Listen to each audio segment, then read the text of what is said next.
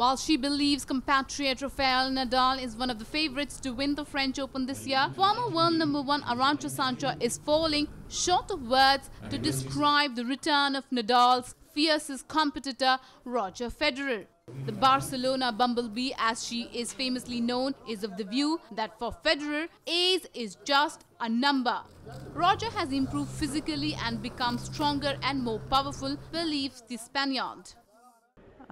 I think it's great that he come back so strong, and doesn't matter the age. You can never count that that at the age of 35 you are old.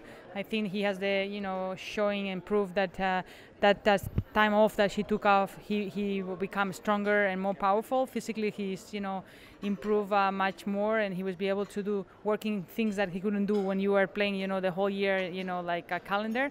So he becomes stronger. Her backhand now as well is very powerful, and he's winning many more points there.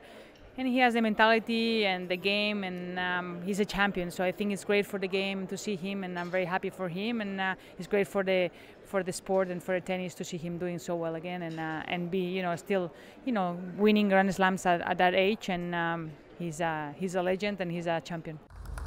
Talking about the top 3 men and women players at the moment, Sanchez said, well, I mean, you can, in the men, Roger, Nadal, Djokovic, Murray, Wawrinka. And in the women's, I mean, Serena Williams, and after is Kerber, Karolina Pliskova. And those are the rankings, I think, that the players that they're the most consistent at the moment.